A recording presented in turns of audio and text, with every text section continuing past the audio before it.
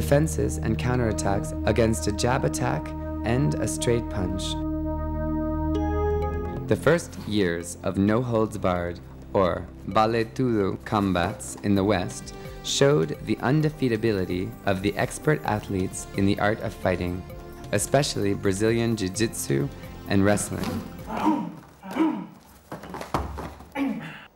When compared to the other disciplines based on strikes, such as kickboxing or karate.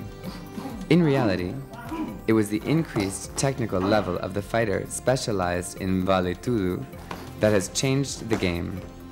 Once the strikers learned the strategies of the grapplers, they proved to be better than their adversaries thanks to punches, knees, and kicks.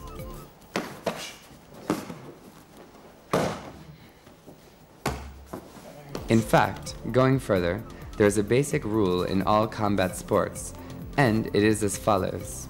In any fight, what is important is the person, and not the discipline practiced.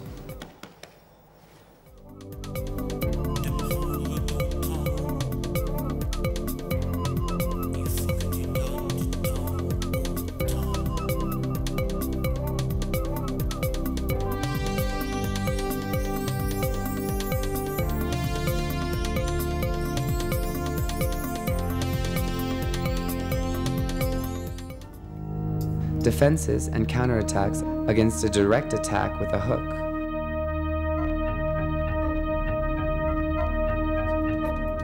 From an objective point of view, it can be said that the spreading of Vale-Tudo in the world has had a very positive effect.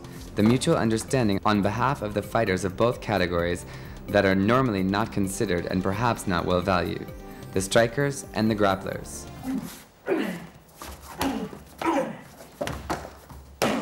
Both of them are technically well prepared, with submissions, and, if performed correctly, will definitely defeat their opponents. But, if there is a search for success in the practice of an extreme sport like Vale-Tudo, obviously the correct and rational combination of the best strategies and techniques of both categories will give the best solutions.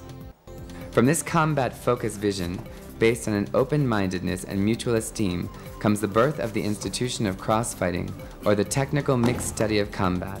It is the birth of the fight between two different styles, and also in this case of cross-fighting and cross-training. The legendary country is Brazil.